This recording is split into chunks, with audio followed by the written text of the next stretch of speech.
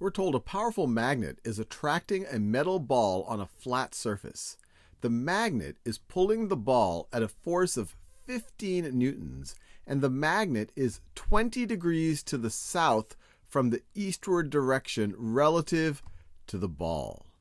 Here are a few vectors where the magnitude of vector A is equal to the magnitude of vector C is equal to 15 newtons, and the magnitude of vector B is equal to the magnitude of vector D, which is equal to 20 newtons.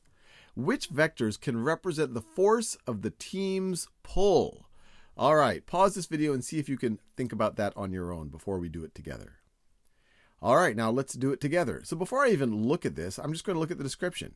It has a magnitude of 15 newtons. If we're talking about a force, you could view it as a strength of 15 newtons. And the magnet, which is pulling on the ball, is 20 degrees to the south from the eastward direction relative to the ball.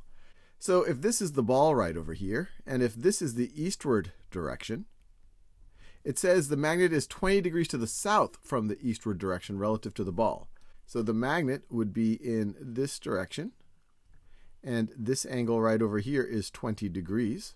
And the magnet is pulling on the ball, so the vector would go in that direction towards the magnet. And we know it has a force of 15 newtons. That's the magnitude, so it needs to be a 15 Newton magnitude right over here.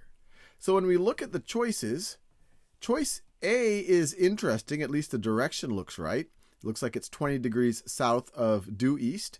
And they also tell us that the magnitude of A is 15 newtons. So I am liking A. Now let's look at B. Well, B looks 15 degrees south of due east, not 20 degrees south. So I will rule that out. And also B's magnitude is wrong. It's 20 newtons. C, the magnitude is right. It's 15 newtons, but the direction looks like 20 degrees north of due east. So I'll rule that one out.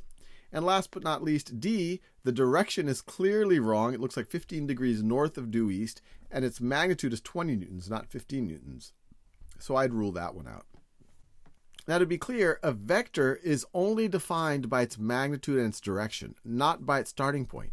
So if I had some other vector that looked like this right over here, that had the same magnitude and direction, if this was right over here, a 20-degree angle, and it had a magnitude of 50 newtons, then I would have selected this one as well. You can shift a vector around like this as long as it has the same magnitude and it has the same direction. It is an equivalent vector.